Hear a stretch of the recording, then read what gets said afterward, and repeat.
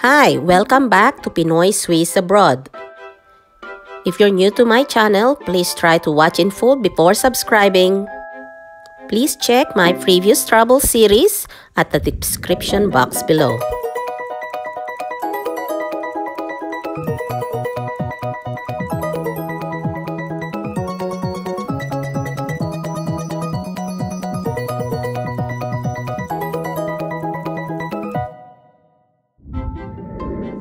Here we are again showing you in front of the harbourside here in Wellington, the capital of New Zealand. This is the 6th video of my Wellington travel series. Please check them out. Ang ganda po ng paligid, di ba po? Nahuhulaan niyo po ba kung saan ko kayo dadalhin this time? Nope, not there. Mag-enjoy po muna tayo.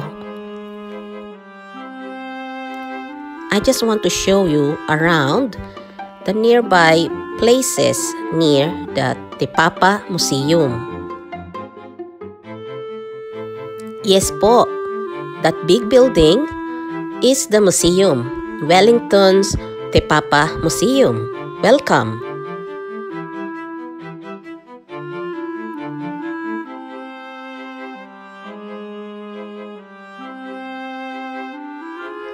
Big and beautiful, di ba po? It is also big and beautiful inside. But before we start to tour you around, let's eat. Let's just have some snacks. There is also a coffee shop upstairs. Let's go up and start our tour. And this is the reception area for more information. Napakaganda po talaga sa loob, di ba po? Malaki po siya, malinis. At saka dahil wala pong international tourist, so medyo kaunti lang po kami diyon.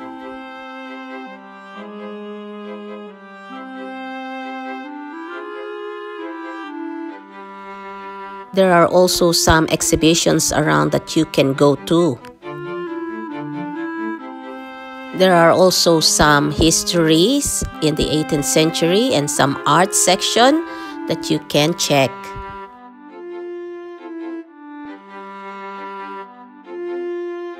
We were here last year and it's showing the same theme, so I'm only showing you just a few of these.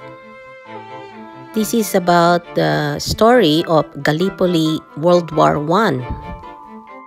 This is the real story of 8 ordinary New Zealanders from an extraordinary circumstances. The Museum extends this Gallipoli exhibition up to Anzac Day of April 2022. There's still one more year to go, so we hope by that time the world will be okay and everybody's healing from the struggles brought by this pandemic. If you don't know yet, Gallipoli is in Turkey. These 8 giant figures has a monumental scale of 2.4 times of the human size, and its total of 24,000 hours to create and countless hours to research their rich histories. Weta Workshop is the one who created these amazing figures and cutting-edge technology to make our experience as if you're there to witness this terrible war in Gallipoli. Now we move on to underwater research. As you can see, these are the type of creatures that you will find under the deep waters as per their scale.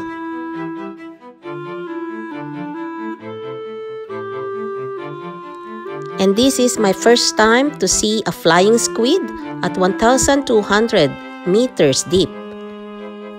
And it's interesting to see that this octopus is capturing this squid for a meal.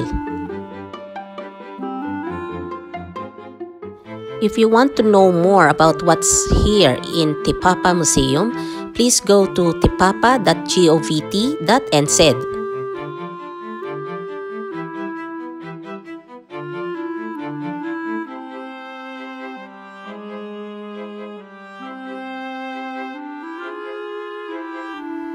The Northern Royal Albatross is a huge white albatross with black upper wings. It usually mates for life, sana all, and breeds only in New Zealand. There's also a tiny colony near Dunedin, which is a major tourist attraction.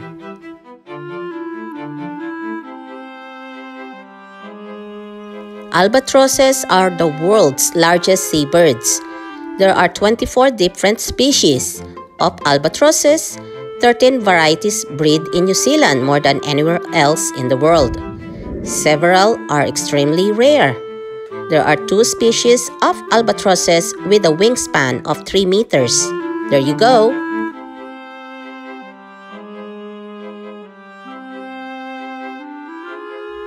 Maggala-gala po muna tayo. Just have a look around. What's in here?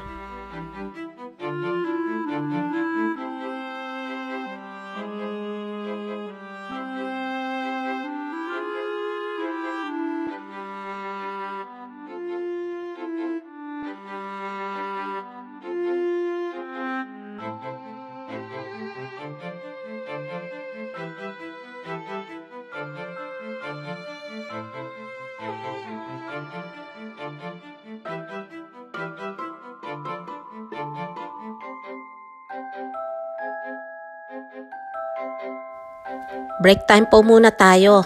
Have to go to the toilet, and after that, this is the view. Don't worry, there are a lot of toilets inside the museum, but because where we are, the location is different from the others, so we have to go down below. The location of this toilet is downstairs. And this is the connecting bridge of where we went to. Please go to Tipapa website if you want to see more of what's inside the museum. This time I will show you the surrounding views outside the museum. If you watched my previous videos, you will see that this harbourside connects to the port along the way. I'll show you what these birds are doing.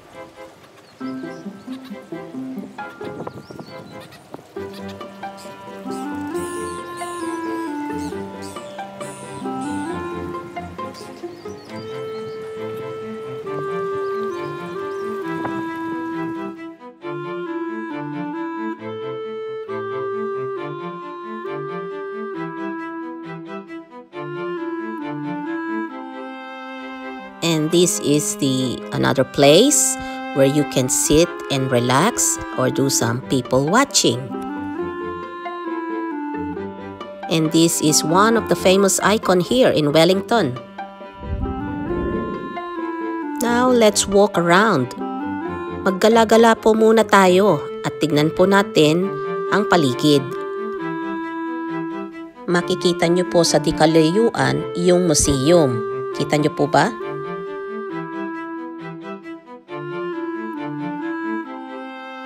Beautiful harbourside with a view of the church on top of the hill. Yes, as you can see, people here loves boating. As you can see, there's a lot of different sizes of the boats. You can do a lot of water activities here.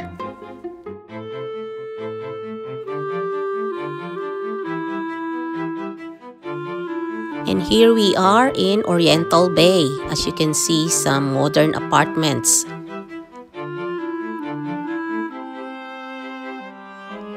There are some office buildings here as well as restaurants, coffee shops, and mini playgrounds.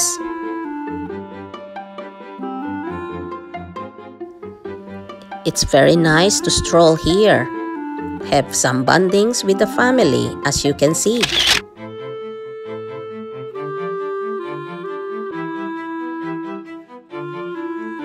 Admire the old and new houses in front.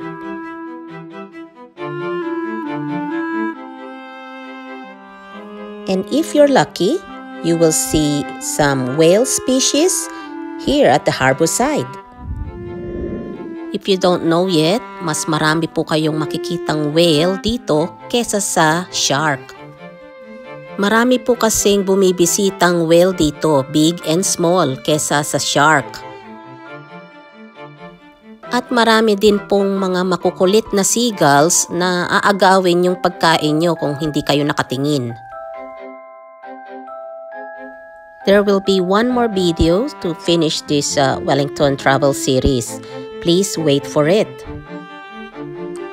Special thank you to all those who finished this video. And if you're new to my channel, please don't forget to like, subscribe, and hit the bell button.